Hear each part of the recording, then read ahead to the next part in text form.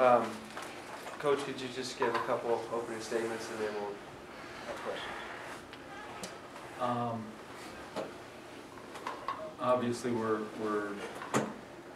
incredibly disappointed by the loss, but I could not be prouder of a group of guys. I mean, I won the national championship last year, and I don't know if I felt any more pride in how guys played last year after that game than how these guys did tonight to battle back. And all year, these guys have they've given us everything that they could. Incredibly selfless, resilient, and they stayed together. And so while the end is certainly hard to explain in a confluence of events that we'll probably try to figure out and won't, I think there's such a range of emotions, from great pride in how these guys played, sadness that we won't get to coach this group again,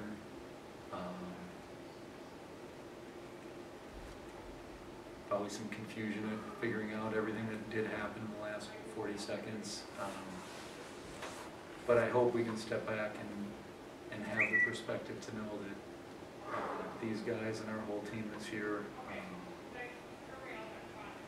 were just outstanding young men and represented our program and our university incredibly well. For that, I'm very grateful. It's an honor and a joy to coach these guys. Coach, first half you guys were 0 for 9 from 3, and then all of a sudden just started lighting it up. Did you sense the momentum really shifting at that point when Elijah comes in, hits a couple threes, John hits a couple threes, and you actually get the lead? Well, at halftime we were 0 for 9 on threes, and I thought all 9 were good shots. So we talk all the time about trusting the process and not being outcome focused. And so at halftime we just don't keep taking the same shots. The law of averages will take over, and we went 6 for 10 the second half. We ended up 32% on threes, which is not great. Obviously the second half though, and we really felt that if we could get dribble penetration, and I thought our guards did that we'd get open looks. And John hit 3 and Elijah hit 2 and Connor hit 1, and I thought that was a big part of us certainly gaining momentum. But I also thought to out-rebound a team like that by 4 and really play together and help one another defensively, I thought their effort, particularly the second half, was as good as we've had all year.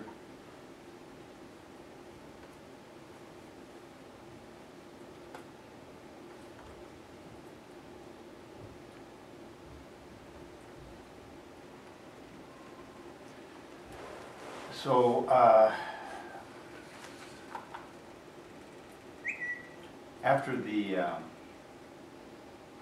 they maybe talk about the, they tied it up and we had the ball bringing it down with 10. Couldn't tell from our side what happened, John, when you got across the timeline.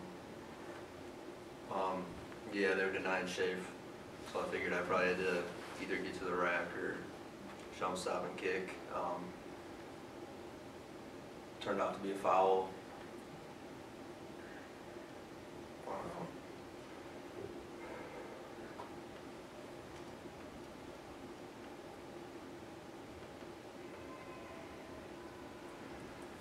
It's the right play, absolute the right play. They're denying me. John had it going in the second half. Yeah. He was huge in the second half. They had big shot after big shot, and they're denying me like they tried whatever, and John was aggressive with it, and he ended up calling a foul, but absolutely the right play.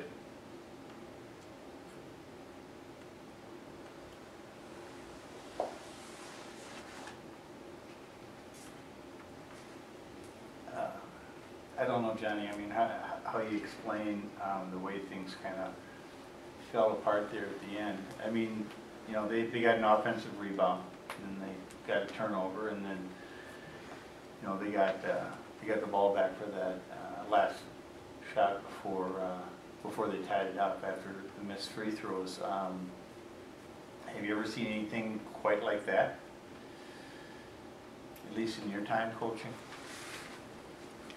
I don't know the game I've coached in. I mean, we've had some big wins and had some tough losses, but you know, I mean, that part of it's basketball. You know, when it's like I said, it's a perfect storm of, we went up 8, and if I remember correctly, they went down and got a layup, and Yeah. they And got a foul. called for a foul, and they missed the free throw, and I thought our guy had them pretty well boxed out on the rebound. Didn't get it, they get a layup there, we turned it over on the press, and then we missed a couple free throws. So, you know, a lot of things, you know, certainly we didn't finish the game the way we wanted, and that's why you play 40 minutes. I mean, like we told the guys, life is really, really hard sometimes, and this is one of those moments.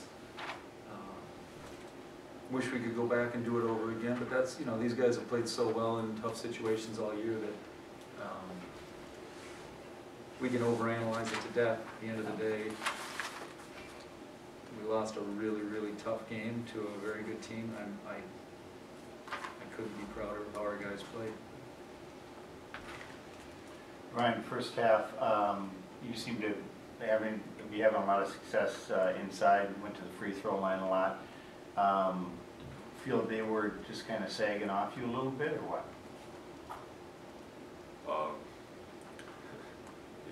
Yeah, I don't know, my team was getting me the ball, and we were just playing well, playing together, and it just happened to be in my hands in those situations.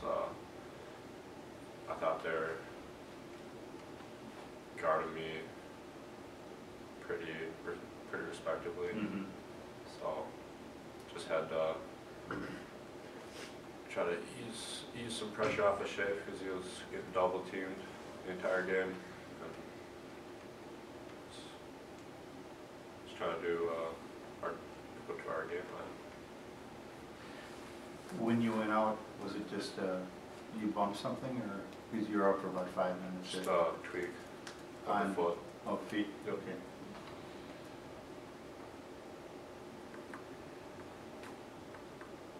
Grant, not the way you want to end your career at St. Thomas. We got beat in a buzzer beater a couple of years ago, and then again tonight. How do you feel overall about just, you know, how the guys came together and you rallied from 7 down a couple times?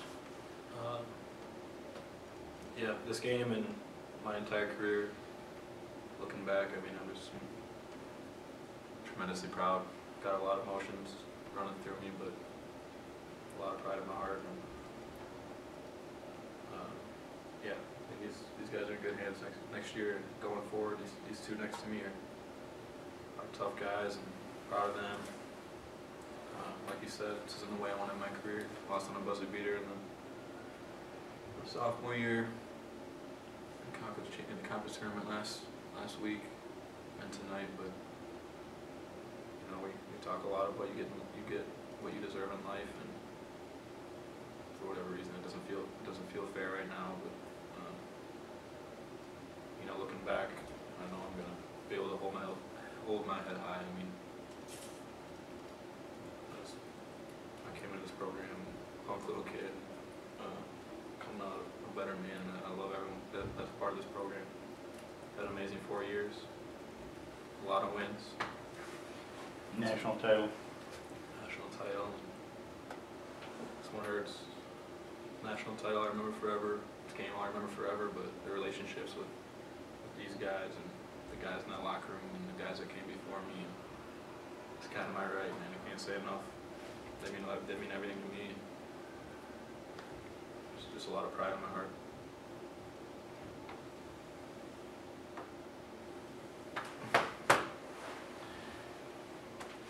Anything else?